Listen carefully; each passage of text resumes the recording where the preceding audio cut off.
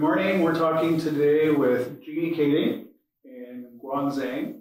They're both very successful medical device project managers, and they also show up with an additional experience set that we think would be very interesting to you, our audience.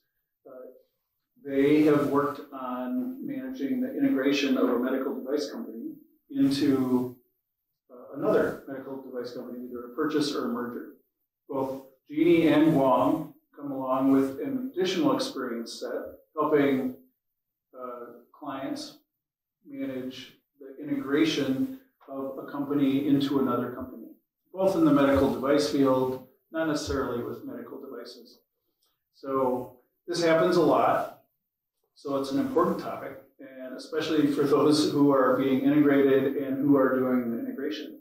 So let's start with a description of what M&A activities actually entail.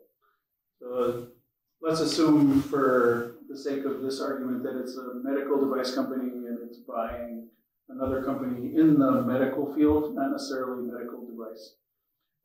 What's needed to bring those two companies together for this to be a successful integration? So what examples of things do you guys suggest that are part of a typical integration activity?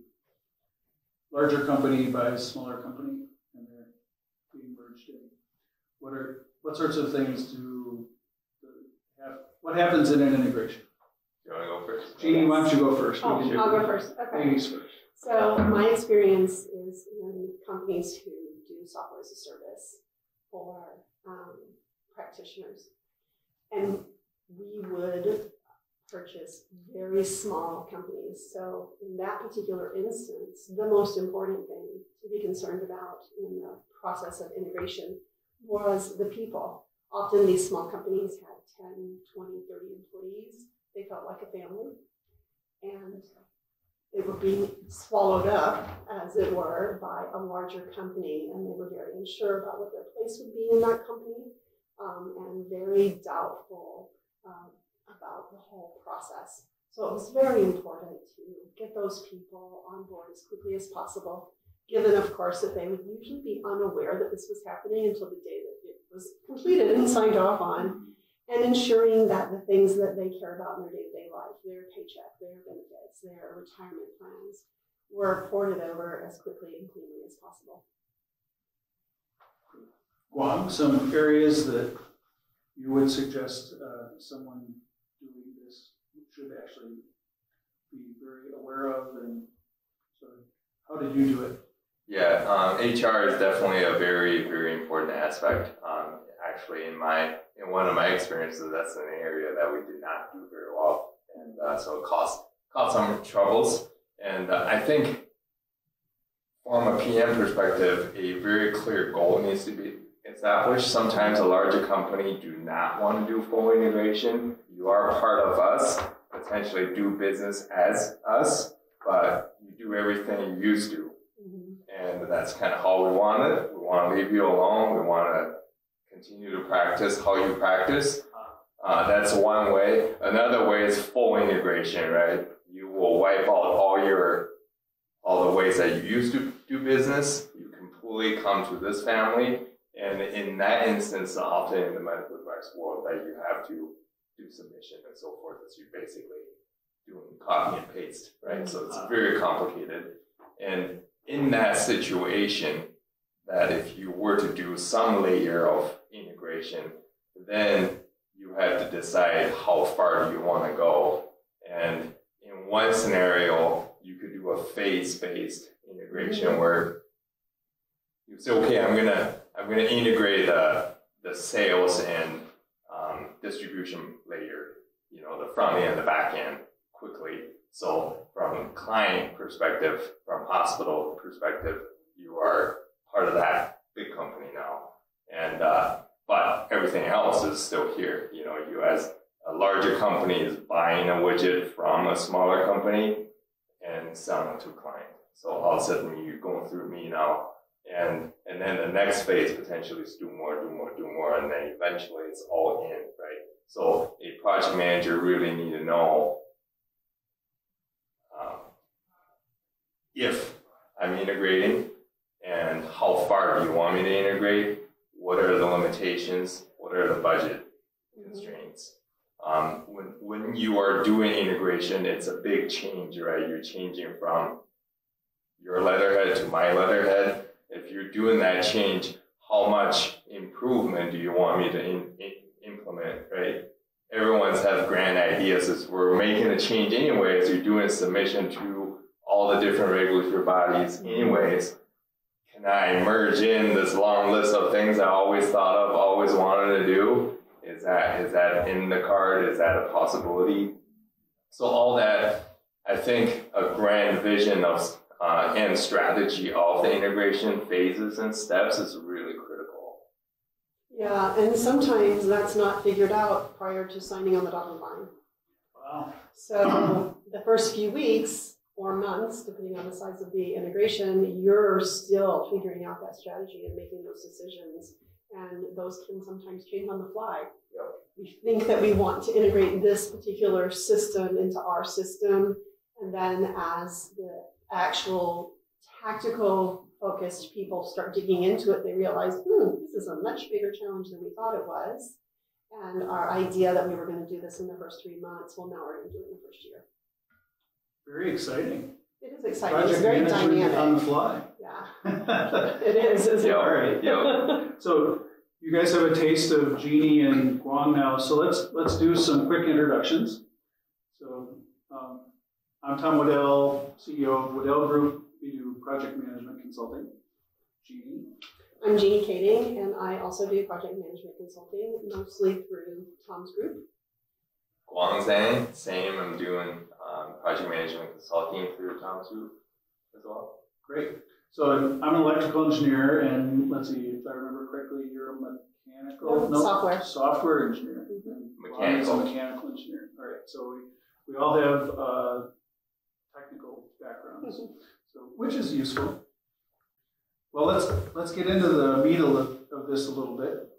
How do you actually start? So you're assigned to a merger, and it happens. What do you do first? I'll let you get Want me to started start? first. Yeah. Typically, what we've done is meet with leadership and figure out what the goals are. Mm-hmm. And once you've done it once or twice, you kind of know what question to ask to tease out the bigger picture strategy and some of the directional ins and outs to get this thing going. And then the immediate next steps to figure out who your contact persons are, especially on the acquired company side. Mm-hmm. Who are you going to ask questions to? Who are you going to bother to get things rolling? Those are typically the first steps. So you're defining the project, as it were, and your team members. Who's really going to do the work on both sides? Yeah. Okay. Typically, I've done it, I would consider it in not so efficient way. It's a lot easier to drum up the team on our own side, right? You know who you need, and you know the functions and the team members potentially. All of a sudden, you have an army of members on your own side ready to go, and you have no idea what you're dealing with on the other side. And then you have the same person, maybe 3 person, that all these 20 people needs to ask questions on, and then you just bombard them with questions, and then you jam them up because they still have a day job to do, and they still have to run a business. So that could be a pitfall potentially. Okay. It is. All right. Anything to add for that? If you're fortunate, on your side, your functional leaders who are, your team members, whether they're a leader or just the person who's executing, has their own checklist. So their own list of these are the things with my particular function that I need to be concerned about in any merger. And that's a starting point for them, including prioritization of that checklist. Ideally, they have prioritized it so they aren't necessarily driving their counterparts at the acquired company completely crazy with continuous questions. In my previous role doing this, that was part of what I was responsible for, was helping to sort of manage that communication flow so that it wasn't just these poor folks on the side of the acquired company getting questions from 12 different people, often repetitive questions.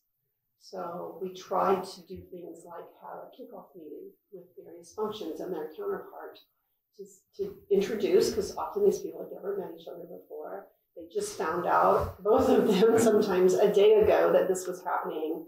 Well, let's go ahead and get you introduced and get you started talking to each other.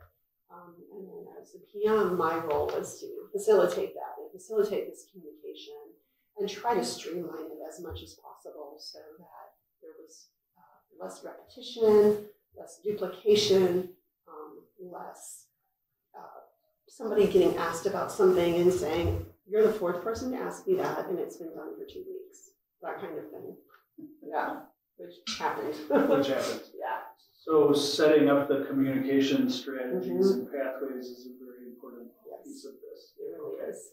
Are there any other suggestions you have regarding communication strategies? Do you guys do special reports or? Not really a special report, just really trying to track open questions by function. Okay. That was one thing that I did in the last integration, was keep this kind of huge spreadsheet with a tab for each function with a list of open questions that was accessible to everyone. Okay. So it wasn't secret or mine or anything like that. It was accessible. You have a special tool for that. Yes, it's called Excel. It's everybody's special tool, right? All right. Okay. Anything you had? One of the experiences that I had was we actually introduced a fairly large software tool from IBM called M&A Accelerator. Wow. It was more taxing than the good it's doing from my personal opinion. So Excel might have been a better tool than. Yes and no. Supposedly it's a web-based tool where everyone have easier access, but then your organization is learning this new tool well executed in a very very high-profile project. It's very complicated, right? So you kind of taxing the team with 2 things all at once, and there's already communication challenges, and then you're layering it with this tool. I'm familiar with the tool, so it was. I think there was definitely room for improvement. Yeah. Don't bite off too much and chew. Make the tool the right size for the task that you're actually taking on. It could have been the right thing to do if the team was intimately familiar with it, right? Okay, we're trained. Yeah. It's probably designed for something like that because it already has a name of M&A Accelerator, right? But no one knows how to use it, and there's too many buttons. And once you have information in there, no one knows how to back it out, and so it's very, very complicated and cumbersome to use. Another tool that I didn't get an opportunity to use for integration, but I did do the implementation of the tool, is one by a company called Modaxo. So my last few months at my last job, that was focused on mergers and acquisitions, I was moving towards the pre-acquisition phase, so all of the due diligence and all of that, and the company decided to purchase this tool by Modaxo and implement it. And the last project that I did was actually this implementation, and it would manage all the way from identifying companies that you were interested in through integration, and never got a chance to use it. But it was set up to be used. It was set up. It seemed to be right-sized for the size of the company that we were, which was smaller. Okay. There you go. A couple of good tools. What should someone that's jumping into project managing a merger or acquisition know up front? So what were some of the biggest challenges? I think you've already mentioned a few of them. If you think about it, what would you have wanted to know before you decided to jump in and do the project management of one of these? The amount of attention that the organization will pay to a merger, I'm assuming it's a lot. It's a lot, yeah. So you might have a lot of senior leadership interest and assistance sometimes, which can be really great. And then sometimes it's like, oh, really, it's okay. It's under control.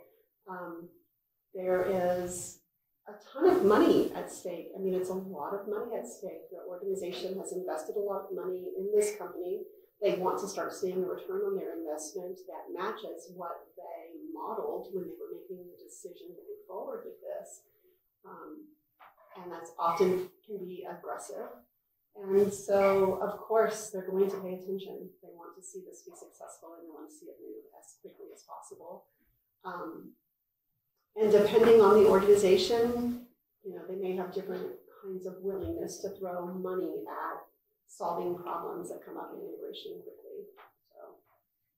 Yeah, I think in my experience, the early stage of a larger company start doing the exercising in the M&A field, there's probably the general impression that you just need potentially a project leader and some doers, and largely leverage your existing functional leadership as well as functional resources to execute the integration. Therefore, you have basically people on both sides, on the acquiring side and the acquired side, doing the integration in their spare time, right? And we all have so much of that. Yeah. And that's a big risk. It is. Potentially, if you have a little bit of a headroom on your side, on the acquiring side, and on the acquired side, as typically a small company or startup, they are probably running very thin, very efficient, right? So they probably don't have that froth or headroom there to absorb that later. So that's a big risk. And then on the acquiring side, as you grow, you start off doing one M&A, all of a sudden you grow into 10, your 20% headroom can get quickly eaten up, right? Wow. That's a really good call out. It is true. There are usually not dedicated resources for an integration. So it is people who have a job and now they need to do this too. Yep. So one of your suggestions would be to have the person jumping into this kind of job really lobby for getting some dedicated resources. Is that what I'm hearing? Absolutely. Okay. Or at least, at a very minimum, make sure that as you're planning, that there's a clear understanding that, yes, we really need 20 hours a week of this particular functional person, but we're only going to get 3. And that makes a difference. A lot of times that is unknown until you're very far into it. So as a PM, I will go a long time in the integration project without even having full understanding of my scope. Because I know the larger goal of integrating this company to a certain level, but I don't know what it takes because I don't know what the gaps are, right? So I will potentially spend weeks and months studying what the differences are and therefore how to reconcile them. And once I find out the differences, I have to come up with a solution first before I can forecast how much resource I need, right? And a lot of times that solution is very, very difficult to come up with. You have to make compromises and so forth, right? And that's where the guiding strategy of, okay, am I just trying to make it work or am I improving it, right? Those are 2 different goals.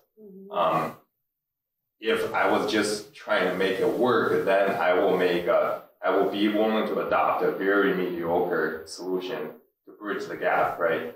I have a gap, I need a cup of water, I don't need a full-blown dispenser here. I could walk 3 blocks to get a cup of water, get mission accomplished, right? Down the road, if you want to upgrade, that's a different project. Right. So if you're doing more than just one integration and you want to improve, that's a different story. Yep. But often you get a lot of pushback and you say, okay, I used to have a water dispenser, now you're taking it away and you ask me to walk a mile.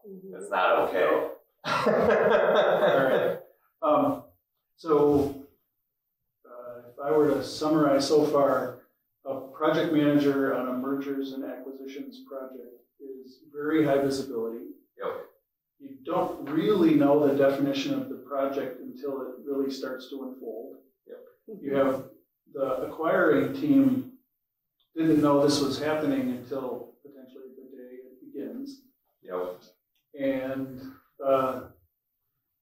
so the definition's changing and you have to react. And you don't necessarily have dedicated resources to accomplish this very high profile, very cost, very important project for a company. Yep. So sounds challenging. Yeah. So, but knowing that coming in could give you an advantage because you know this is going to be exciting for some period of time. Mm-hmm. So, last question. You're mostly through this and you want to do a lessons learned. Is there a particular format that you would suggest as a lessons learned for these kinds of projects? Or is this kind of a normal lessons learned kind of approach when you get done with a project? Is there anything special for a mergers and acquisitions project that would be different? The only thing that I did was, for lessons learned that was maybe a little bit different, is you end up with, two sets of people in the lessons learned instead of it being this single internal project team. Now at this point, they are all internal, but you want to, yes, but you want to get these people back together and say, okay, what went well? And you want to hear it not just from the side of the company that is acquiring them, but you want to hear it from the side of the people being acquired. Hey, what went well for you? You can learn a lot, especially about how those first few weeks went. Because one of the things that is that makes it challenging in my mind is the fuzzy part of it, which is generally the first time these people meet you as the project manager is the same day or within 48 hours after they learned about it. They don't know if they're going to have a job in a week. They don't know anything. And so there's an emotional component to it for them that can sometimes come out in odd ways. So lessons learned is a great opportunity for me as the project manager and the acquiring company to learn, what did this look like to them on this side? What are they willing to share with us about, this was really jarring when you did this. And whenever you came to me after a week and said you needed, me to put in 20 hours of work to generate 43 deliverables to you, that was too much and it wasn't prioritized and I need you to do that. You can get that kind of information from people. Okay. It can be, to me, that's kind of the interesting part because you're dealing with folks' livelihood, especially in those first couple of weeks when they're still very uncertain of where they're going to end up. So you have to be aware of that and you can learn some new ways to cope with that through a lessons learned process. Okay. Guang, anything with the lessons learned? Yeah. It's different? I think one big lesson is still even after COVID, after the work from home, Zoom, Teams, innovation, I'd say the technologies came a long ways, but even with that, don't discount the value of traveling there and meet the people, be there, sometimes just be present. I'd go there, just sit in the cubicle, and although I don't have planned activities, just be there, and so people could come up to you and ask questions and so forth, versus being on the phone or on the team call all the time. I don't discount the effectiveness. It does. You do get things done online, but building that relationship, being there, it does help a lot. Right. They are part of your company now, so treating them like family or company members is so great. Yep. All right. Any questions from our studio audience?